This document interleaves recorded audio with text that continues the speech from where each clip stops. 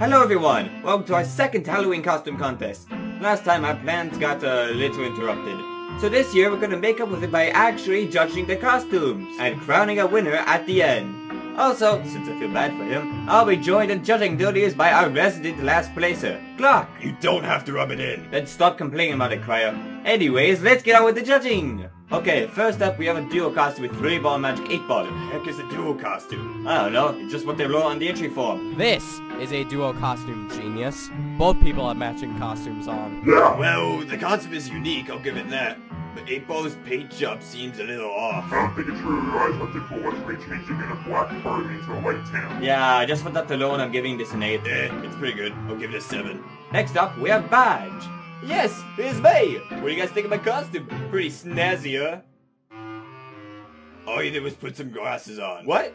No, that's not all that changed. Okay, what else did you change then? I changed my location! 0. Okay, next we got Brand Lemony for their pirate attire. Hoist the mainsail! Swab the, mainsail? Wait, no, that's wrong. Swab the deck. The deck! Swab the deck! Thanks! Don't mention. Pirates! Now that's something I can get behind. Definitely 9. I agree, these costumes are pretty well done. I give it an 8. Where did you get the ideas for pirates anyway? Oh, that's an easy one. My brother would always play pirates with me when I was younger. I hope he's having a good Halloween. Wherever he I'm is. sure he is. Shouldn't we be looking for my sister? Lie me, he's been looking for pretty much months now with pretty much no breaks. I think we were now off. I guess you make a fair point. Okay, next we have Talon Blue Rectangle, dressed as their counterparts. Oh, counterparts, I see. Clever, I give it a 7. It's okay.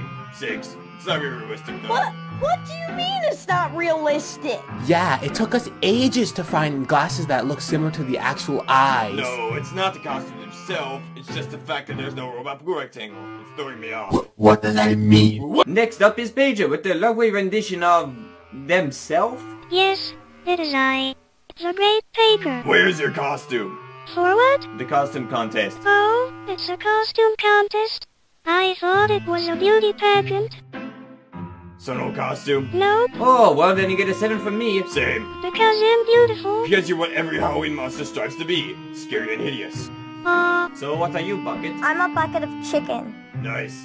Oh, you called yourself a Topaz. That's cool. Personally, I would have gone for Diamond. Wow, those are some pretty impressive fake arms. Yeah. Beware! I am a scary book. My contents may shock or disturb you.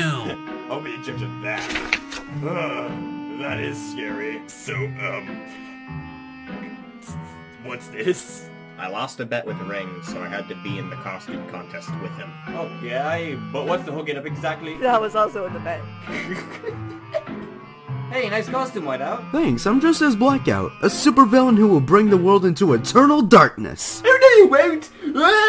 Okay, we reached our final competitor. Go ahead. Hey guys, how do you like my costume? I'm dressed like a ghost.